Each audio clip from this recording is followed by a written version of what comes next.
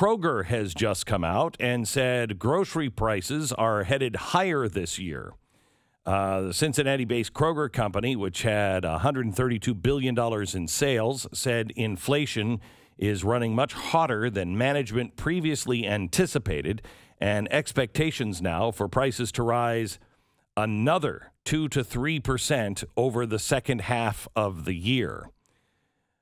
Beef prices are already up 14%. Pork prices up 12%. Poultry is up 6%.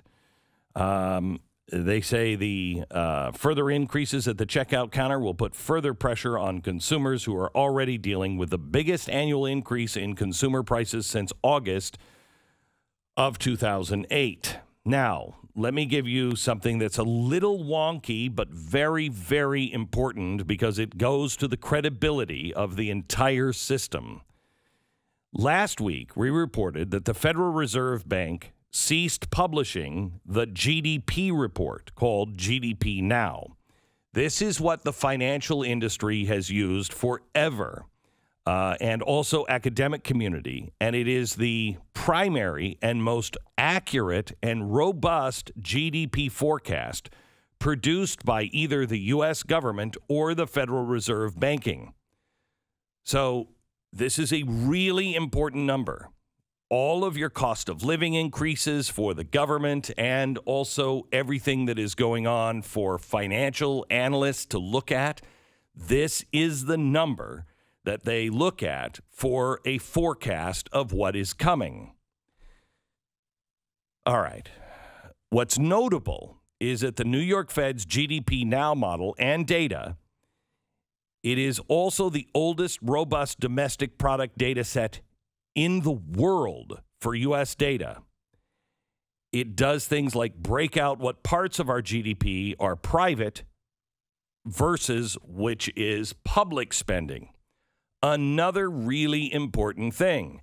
How much is the private economy doing and how much is the government doing? Now, it's, I guess, sort of old thinking these days. The notion that real GDP is what is produced and consumed by the real economy, you and me, of companies engaged in mutually beneficial commerce. So, you know, China includes the government in their official government spending. And that government spending makes up 55% of the GDP because that's the way communism works. They include all government spending in their GDP numbers. But in a free market, GDP, government spending is double counting. You don't do that in a market where it's a free market because wealth is generated by the citizens, and that economic activity is GDP. When the government taxes some of that wealth and then they spend it on stuff, roads, military, should that be counted as the gross domestic product? Some economists say yes, some say no. But listen, if your wife, you and your wife, make $100, and that's your net worth, then your son needs $10 for a school project. Would you say that you have a net worth of $110? No. You wouldn't. But that's the way the government is doing it. So the New York Fed ceased publishing the GDP Now report without any sort of fanfare or press release. Just a notice last Friday, a week ago this last Friday, that it was no longer available, including all of the historical data. And the reason they gave was complexities created by COVID-19. I mean, it's just so hard. And then all of the excess government programs. I mean, we can't guarantee anything to be accurate. So COVID made it too hard, so the Fed just gave up. Well, as of this past Friday, notice this happened on the Friday before Labor Day, and then this event, which I'm about to tell you about, happened this Friday before 9/11. We might have a better answer on why the Fed's GDP report from New York is gone. The Atlanta Fed, Remember, there are 12 regional economic districts. Wow, 12 districts, almost like in the Hunger Games. Well, the Atlanta Fed updated its fourth quarter GDP forecast. They did it. And they have revised downward by 41%. So the projected GDP number is now down by 41%. Now, something like that would cause the economy and all the investors and everybody else to go into a tailspin. So what did they do?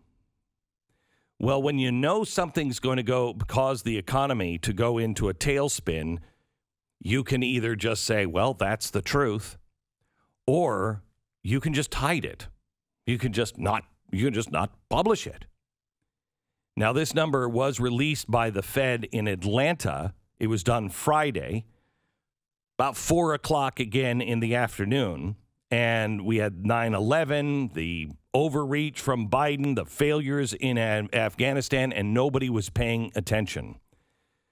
Again, we're trying to watch the other hand, and this is really not good news.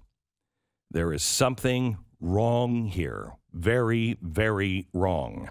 You can't spend your way out of this. And the Fed just sent us a very strong signal that they're starting to figure that out.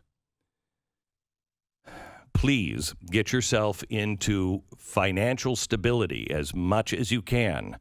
Please do the things that you need to do to be prepared for a dramatic downturn. Now, the government is going to be, bailing everybody out. But just like in Australia, if you train people for 2 years like they are in Australia, just to take a paycheck from the government and do nothing, you have universal basic income. And you have trained people, I like not working. I like not doing anything. And then you control the population. We can't allow this to happen. We cannot allow this to happen. And I don't think that you are getting the truth now anywhere close to the truth on the financial situation. You can be somebody who says, I believe the Federal Reserve and I believe the Treasury and there is no inflation coming and our economy is good. It's sound. And what we're doing with all this spending, my gosh, the Democrats should get their $3.5 trillion in additional spending because nothing weird is happening there. Or you can say, I will not comply, and I will make sure that I send people to Washington that do everything they can to stop this. I will make sure that I am out voting and calling my congressman and doing everything I can to make sure that my friends are awake to the fact that we're being lied to.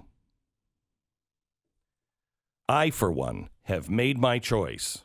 I, for one, serve God, not the government. I, for one, will not comply. You are being told you are not smart enough, you cannot figure it out, and you can't do anything personally except comply. That is a lie.